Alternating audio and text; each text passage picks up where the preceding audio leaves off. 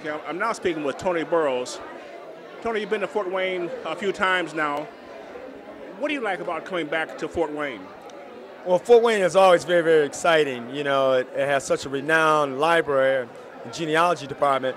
It's one of the best places to research. But the staff there is so super friendly. It's always a pleasure to work with them, and they bend over backwards all the time to help you out so that your trip is always enjoyable, you know. And then I see some old friends here when I come too, you know. But when you say that this is one of the best places to research, I hear that often. What does that mean? Well, what it means is that they have the largest collection of genealogy journals and newsletters in the country, of anywhere. So there's a lot of people that have written articles on how to research your family history. They've transcribed records and put them in their local publications, and all of those, there's like 5, 6, 7,000 of those publications right here in the Fort Wayne Public Library. So if you want to see something that was done before you that could possibly contain information about your ancestors, it will be in one of those periodicals. They also have a very large collection of original records that have been microfilmed here. They also have a very large collection of published family histories. They also have a lot of how-to reference guides. So it's the diversity and the depth of the collection that they have here, as well as they have some unique things here that, you know, some of the only places where you can find those kinds of things. So you can always find something, and so much here that you can spend quite a while and never finish. Now, are you a part of the Chicago group? Part of the Chicago group? Yes and no. I'm the former president of the Chicago Afro-American Genealogical and Historical Society, and so we have a large contingent. We have about 50 people that came down on a bus. I didn't come down on the bus with them, but I am part of that group. I'm still a member. I've been a member for like quite a while, but I'm also a member of a couple other organizations in Chicago too. But now that was a loaded question. I've been meeting these people for the past, I don't know how many years they've been coming here. Right. But I got a chance to talk with a whole lot of women from the group, right. And my gosh, they look like regular people on the outside, but when you ask them a question, they talk like nuclear physicists.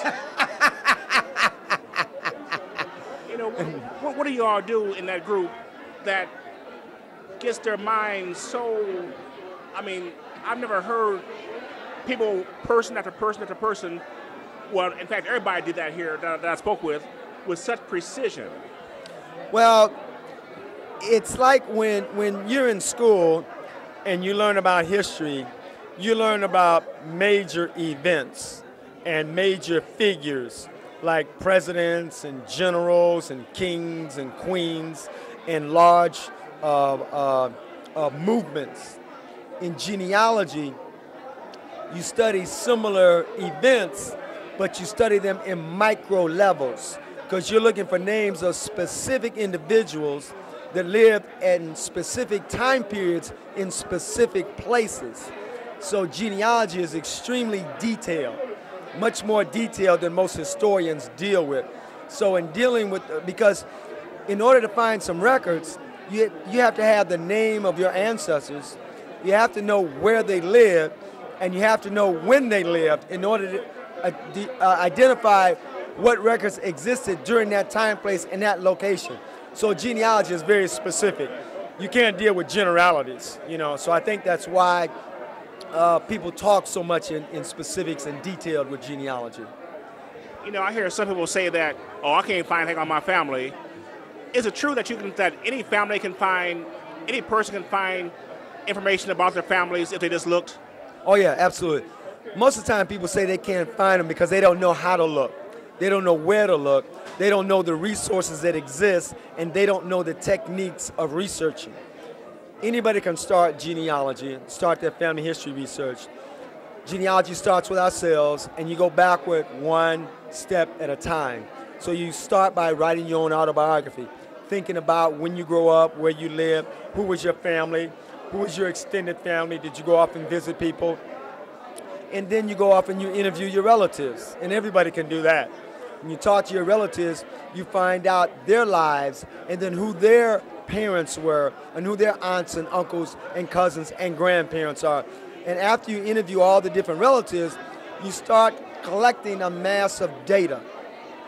With that, you look around your house and you look through the basement, the attic, the trunk, the shoebox, the dresser drawer, and you're looking for things like the family Bible, military discharge certificates, obituaries in the newspaper, funeral programs, all those kinds of things in our house that mention relatives' names on them, and that helps send you back a little further. Then you go out to the family cemetery and see all the ancestors that are buried in the cemetery. So as long as you know what to do and how to do it, anybody can trace their family history. Okay, last thing, when a person is suffering from low self-esteem or racial persecution, does a study of genealogy and knowing yourself make all that stuff null and void? I don't know if it makes it null and void, but I think what happens is that once people find their ancestors in records and they see that they contributed to every facet of life and history in America, I think they look at the world very differently, and they become proud of who their ancestors are, what they did, and what the sacrifices they made in order for us to be here today. So I think that genealogy is very important, and it helps people with self-esteem, because too often people live for today and they don't understand history, and they don't understand the role that their ancestors played in history. And you hear about Abraham Lincoln freed the slaves, and you don't really understand that the enslaved people freed themselves. They're the ones that picked up arms and fought in the Civil War. They're the ones that walked off of the plantations. All Abraham Lincoln did was sign a document, and he didn't free any slaves. People walked off plantations and picked up arms and freed themselves. I think once people realize this, they'll be much more proud of their ancestors than what they are. A lot of people left and went through the Underground Railroad. Abraham Lincoln didn't have anything to do with that. So I think once people realize this, they'll really develop a lot of self-esteem and a lot of pride in their ancestors. Okay, last thing. This this was the first international summit. What do you think about that concept? I think it's a great concept. What it was, it's a merging of many, many different organizations. Organizations on the East Coast and organizations on the West Coast coming together to do a joint program and trying to extend it internationally. Now, we didn't have a lot of international participation, but there's a lot of people doing genealogy internationally. I've been speaking in Canada for about 10 or 15 years, and I know a lot of people doing genealogy in Ontario and as well as in Nova Scotia. I've met people that are doing genealogy in Jamaica and in Puerto Rico and the different islands. And I met a brother who's been doing genealogy in Ecuador, South America, as well as I went to London and hooked up with some genealogists in London. So I think this is a first step, but I think if it continues on, I think it could be broader and be truly international. So I think the vision of it is what's important, and the fact that people came together and they want to go further. So I think this can only get bigger and better. Well, we in Fort Wayne certainly want to help that become a reality. So thank you very much. Thank you, and we appreciate the hospitality. You've done a great job. Thank you.